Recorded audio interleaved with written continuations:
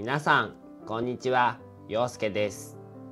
今日は私の食生活について紹介しながら、健康的な食事のポイントやちょっとした工夫をお話ししていきたいと思います。これから自分に合った食事を見つけたい、健康的な食習慣を取り入れたいという方に参考になる話をしていきます。皆さんの食生活を考えるきっかけになったら嬉しいです。では始めていきましょう。さて、私の食生活ですが、まずは朝ごはんについてお話しします。実は私は朝食を抜くことが多いんです。朝ごはんは大事じゃないのって思う方もいるかもしれませんね。もちろんこれにはちゃんと理由があるんです。実は朝食を抜くことでオートファジーっていう体の修復機能が働きやすくなるんです。聞いたことありますか？簡単に言うと、オートファジーは体の細胞が古くなったり壊れたりした部分を自分できれいにする仕組みなんです。このオートファジーを活性化するために1日16時間の間食べ物を取らないようにするプチ断食みたいな方法が有効だと言われていて、私もそれを取り入れています。朝食を食べない分、午前中は体が消化にエネルギーを使わないので、仕事にも集中できる感じがします。とはいえ、やっぱりお腹が空く時もありますよね。そんな時は塩が使われていないナッツを少し食べるようにしています。ナッツって意外と栄養が豊富で、少量でも満足感が得られるのでおすすめです。次に昼ごはんですが、私は玄米をよく食べます。玄米は白米よりも食物繊維やビタミンが豊富で腹持ちもいいんですよ。主食を玄米にして味噌汁と肉野菜炒め、そして納豆を組み合わせるのが定番です。栄養バランスもいいですし、体にも優しい感じがします。味噌汁は白味噌を使って、具材は小松菜、豆腐、わかめがメインです。小松菜は栄養が豊富で、豆腐やわかめと一緒に摂ることで栄養のバランスもバッチリです。納豆も毎日欠かせません。納豆は発酵食品で腸内環境を整える効果があるので、便秘予防にもなります。おかげで胃もたれとかお腹の調子が悪くなることはほとんどないんですよ。でも毎日同じメニューだと飽きてしまうので、たまにそばや冷麺、冷やし中華など麺類に変えて楽しんでいます。麺類は作るのが簡単ですし、トッピングを工夫することで飽きずに美味しく食べられます。例えば冷やし中華にはきゅうりや卵、シーチキンなんかを乗せて彩りを加えると見た目も楽しいし、栄養バランスも取れますよね。さて、次に間食についてです。正直言って間食は痩せたいなら控えた方がいいとは分かっているんですが、どうしてもお腹が空いてしまうんですよね。そこで私がよく食べているのが柿ピーとかナッツです。柿ピーはご存知ですか？柿ピーは日本で人気のおつまみで、柿の種とピーナッツがミックスされたものです。柿の種はおせんべいの一種で、形が柿の種に似ていることからその名前がついています。ちょっとピリッとした醤油味や辛みが特徴で、ピーナッツの甘さと絶妙にマッチします。サクサクとした食感でビールのおつまみとしても定番ですが、小腹が空いた時の軽いスナックとしても人気がありますよ。ナッツはヘルシーですし、少しでも満足感が得られるので、ついつい手が伸びてしまいます。あと、最近ハマっているのは卵ボールです。見たことありますか？卵ボーロは日本の伝統的なお菓子で、丸くて小さくサクサクとしたクッキーのようなスナックです。主に卵、砂糖、片栗粉などで作られていて、ほんのり甘く軽い食感が特徴です。子供のおやつとして人気があり、小さいサイズなので食べやすいのも魅力です。また、卵ボーロは口の中で簡単に溶けるので、赤ちゃんから大人まで幅広い年代に親しまれています。あとはビスコの発酵バター味。これも小腹が空いた時にちょうどよくて美味しいんです。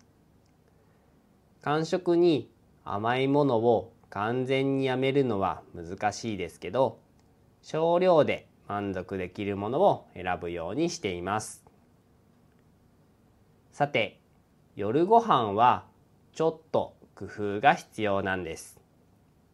というのも、私たち夫婦は毎日同じメニューでも全然大丈夫なんですが、子供たちはやっぱり飽きてしまうんですよね。だからいろいろな料理を作るように心がけています。そのメニューをいくつか紹介していきますね。最近よく作るのがオムライスとかカレーですね。オムライスはバターで玉ねぎと豚肉を炒めて、ご飯に混ぜ、トマトケチャップで味付けするのがポイントです。子供たちも大好きですし、手軽に作れるので嬉しいです。カレーは横浜舶来亭というカレーのルーを使っているんですが、これがすごく美味しいんですよ。ほんと美味しいです。カレーのコツは、玉ねぎをたっぷり3、4個入れてじっくり炒めると甘みが増してコクのあるカレーができます。他には最近うどんの出汁を自分で作り始めました。沸騰したお湯に出汁の素と醤油、みりんを混ぜるだけで美味しい出汁が作れます。うどんの出汁には小松菜ときのこを入れると野菜も取れて体に優しい一品になります。鍋もよく作りますね。プチッと鍋や締めまでおいしいシリーズを使ってキャベツや白菜、きのこ、豆腐、豚肉、鶏肉を入れて煮込むだけで栄養たっぷりの鍋が出来上がります。焼き魚もよく食べます。最近はサバを買ってきて焼いて食べることが多いですね。たまにホッケも食べますが、脂が乗っていてとても美味しいです。焼肉も定番メニューです。キャベツやナス、豚肉や鶏肉を使って生姜とポン酢を混ぜたタレでいただきます。この生姜ポン酢のタレが本当に美味しくて、どんな食材にも合うんですよ。シンプルですが、これだけで家族みんな満足しています。健康を考えると揚げ物は控えた方がいいんですが、子供たちが大好きなのでたまに作ります。春巻きやポテト、エビフライなんかは人気のメニューですね。でも唐揚げは家ではあまり作りません。揚げ物は家族のリクエストに応じてたまに楽しむ程度にしています。最後に、私は家でお酒を飲まないようにしています。以前は自宅でもビールやワインを毎日のように飲む生活をしていましたが、朝起きれなくなってしまうので、時間の使い方がもったいないと感じやめました。すると以前は下痢をしょっちゅうしていたのですが、ほとんどしなくなりました。またお酒を飲むとついついチーズなどのおつまみを食べたくなってしまうのですが、それもないため太ることもありません。というわけで今日は私の食生活をざっとご紹介しました。もし何か気になるレシピや試してみたい食材があればぜひ取り入れてみてくださいね。詳しく教えてほしいみたいなところがあれば別の動画で取り上げますのでぜひコメントください。ではまた次の動画でお会いしましょう。お疲れ様です。私の動画を見てくれている人であれば日本語をもっと自然に話せるようになりたいという人が多いのではないでしょうか。インプットはしっかりやっている。でもアウトプットをする機会が少ない。そんな悩みありませんか？はい、ここでご紹介です。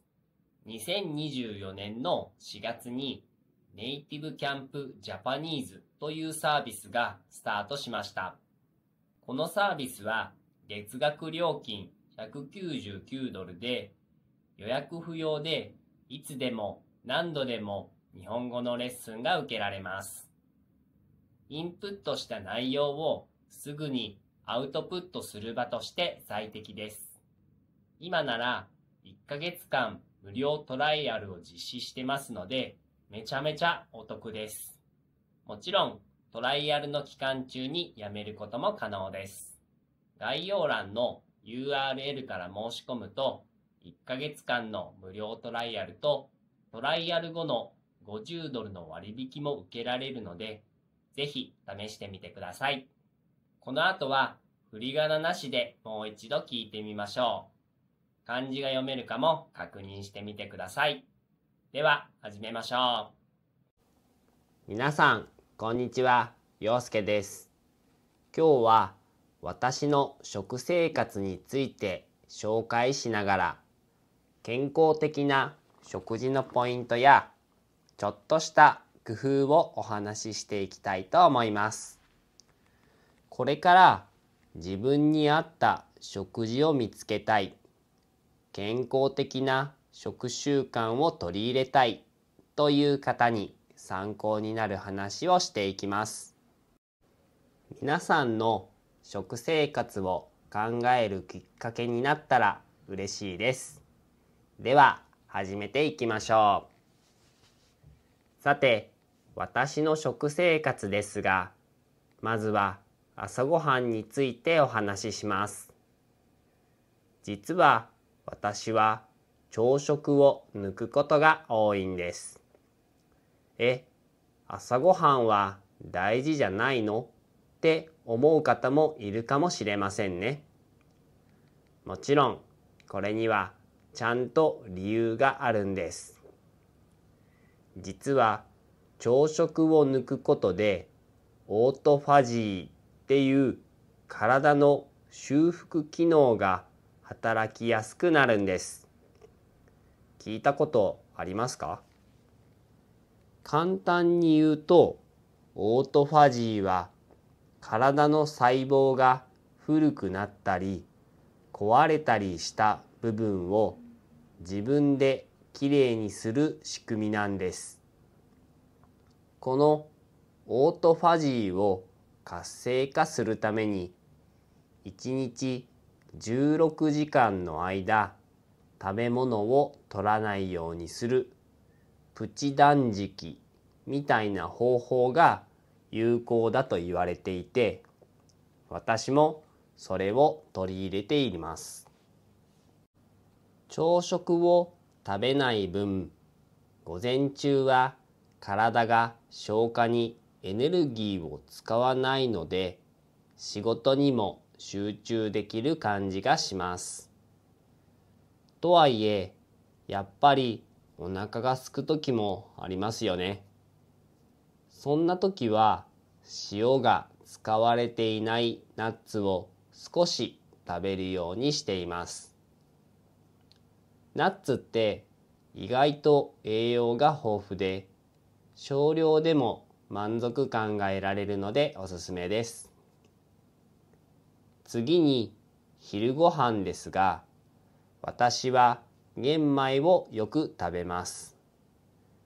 玄米は白米よりも食物繊維やビタミンが豊富で腹持ちもいいんですよ。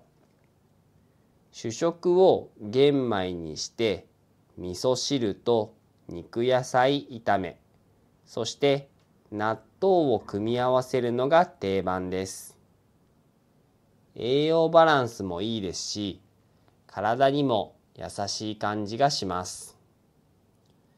味噌汁は白味噌を使って、具材は小松菜、豆腐、わかめがメインです。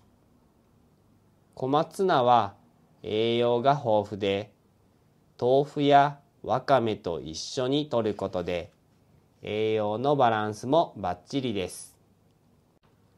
納豆も毎日欠かせません。納豆は発酵食品で腸内環境を整える効果があるので便秘予防にもなります。おかげで胃もたれとかお腹の調子が悪くなることはほとんどないんですよ。でも毎日同じメニューだと飽きてしまうので、たまにそばや冷麺、冷やし中華など麺類に変えて楽しんでいます。麺類は作るのが簡単ですし、トッピングを工夫することで飽きずに美味しく食べられます。例えば冷やし中華にはきゅうりや卵、シーチキンなんかを乗せて彩りを加えると見た目も楽しいし、栄養バランスも取れますよね。さて、次に間食についてです。正直言って間食は痩せたいなら控えた方がいいとは分かっているんですが、どうしてもお腹が空いてしまうんですよね。そこで私がよく食べているのが柿ピーとかナッツです。柿ピーはご存知ですか？柿ピーは日本で人気のおつまみで、柿の種とピーナッツがミックスされたものです。柿の種はおせんべいの一種で、形が柿の種に似ていることからその名前がついています。ちょっとピリッとした醤油味や辛みが特徴で、ピーナッツの甘さと絶妙にマッチします。サクサクとした食感でビールのおつまみとしても定番ですが、小腹が空いた時の軽いスナックとしても人気がありますよ。ナッツはヘルシーですし、少しでも満足感が得られるので、ついつい手が伸びてしまいます。あと、最近ハマっているのは卵ボールです。見たことありますか？卵ボーロは日本の伝統的なお菓子で、丸くて小さくサクサクとしたクッキーのようなスナックです。主に卵、砂糖、片栗粉などで作られていて、ほんのり甘く軽い食感が特徴です。子供のおやつとして人気があり、小さいサイズなので食べやすいのも魅力です。また、卵ボーロは口の中で簡単に溶けるので、赤ちゃんから大人まで幅広い年代に親しまれています。あとはビスコの発酵バター味。これも小腹が空いた時にちょうどよくて美味しいんです。間食に甘いものを完全にやめるのは難しいですけど、少量で満足できるものを選ぶようにしています。さて、夜ご飯はちょっと工夫が必要なんです。というのも、私たち夫婦は毎日同じメニューでも全然大丈夫なんですが、子供たちはやっぱり飽きてしまうんですよね。だからいろいろな料理を作るように心がけています。そのメニューをいくつか紹介していきますね。最近よく作るのがオムライスとかカレーですね。オムライスはバターで玉ねぎと豚肉を炒めて、ご飯に混ぜ、トマトケチャップで味付けするのがポイントです。子供たちも大好きですし、手軽に作れるので嬉しいです。カレーは横浜舶来亭というカレーのルーを使っているんですが、これがすごく美味しいんですよ。ほんと美味しいです。カレーのコツは、玉ねぎをたっぷり3、4個入れてじっくり炒めると甘みが増してコクのあるカレーができます。他には最近うどんの出汁を自分で作り始めました。沸騰したお湯に出汁の素と醤油、みりんを混ぜるだけで美味しい出汁が作れます。うどんの出汁には小松菜ときのこを入れると野菜も取れて体に優しい一品になります。鍋もよく作りますね。プチッと鍋や締めまでおいしいシリーズを使ってキャベツや白菜、きのこ、豆腐、豚肉、鶏肉を入れて煮込むだけで栄養たっぷりの鍋が出来上がります。焼き魚もよく食べます。最近はサバを買ってきて焼いて食べることが多いですね。たまにホッケも食べますが、脂が乗っていてとても美味しいです。焼肉も定番メニューです。キャベツやナス、豚肉や鶏肉を使って生姜とポン酢を混ぜたタレでいただきます。この生姜ポン酢のタレが本当に美味しくて、どんな食材にも合うんですよ。シンプルですが、これだけで家族みんな満足しています。健康を考えると揚げ物は控えた方がいいんですが、子供たちが大好きなのでたまに作ります。春巻きやポテト、エビフライなんかは人気のメニューですね。でも唐揚げは家ではあまり作りません。揚げ物は家族のリクエストに応じてたまに楽しむ程度にしています。最後に、私は家でお酒を飲まないようにしています。以前は自宅でもビールやワインを毎日のように飲む生活をしていましたが、朝起きれなくなってしまうので、時間の使い方がもったいないと感じやめました。すると以前は下痢をしょっちゅうしていたのですが、ほとんどしなくなりました。またお酒を飲むとついついチーズなどのおつまみを食べたくなってしまうのですが、それもないため太ることもありません。というわけで今日は私の食生活をざっとご紹介しました。もし何か気になるレシピや試してみたい食材があればぜひ取り入れてみてくださいね。詳しく教えてほしいみたいなところがあれば別の動画で取り上げますので、ぜひコメントください。ではまた次の動画でお会いしましょう。はい、お疲れ様でした。この動画がいいねと思ったらチャンネル登録、高評価、友人へのシェアをよろしくお願いします。コメントもいただけるととても励みになります。ではまた次の動画でお会いしましょう。バイバーイ。